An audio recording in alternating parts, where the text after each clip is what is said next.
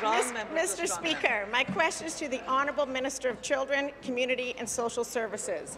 The Auditor General released her annual report yesterday, and amid all the scandals, waste and mismanagement, there were a few statistics that stood out from your ministry.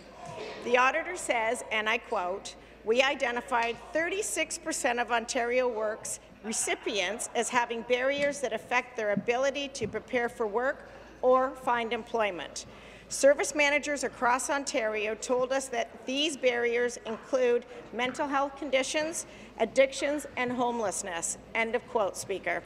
Mr. Speaker, this sounds like a disjointed patchwork system that isn't helping society's most vulnerable the way it should. Question. It certainly doesn't sound like it's focused on the recipient. Can the minister tell us what the Government for the People is doing different to ensure a path to employment? Minister of Children, Community and Social Services.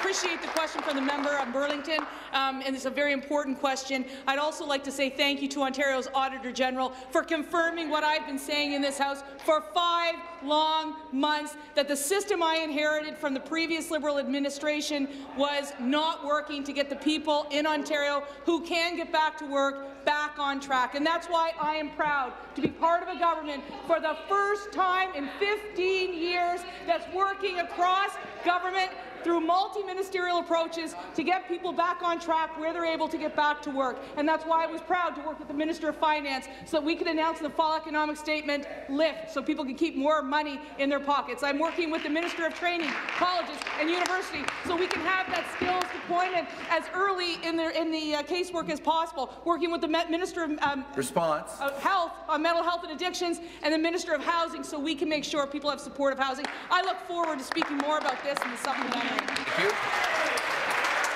Stop the clock.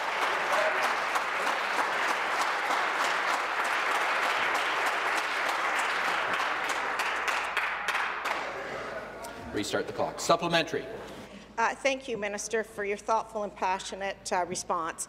The Auditor had so much more to say about the dysfunction at Ontario Works. It says, and I quote, "Since our last audit in 2009, the average monthly number of Ontario Works cases increased by almost 25%, 202,000 to 250,000 in 2017-18.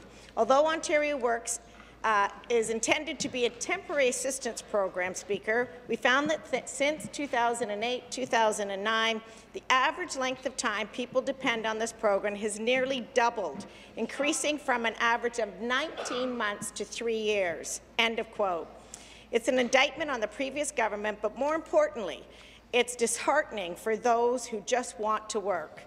Can the minister elaborate on how her plan to give those able to work a hand up and get those ignored by the Liberals back into the workforce? Thank you, Speaker.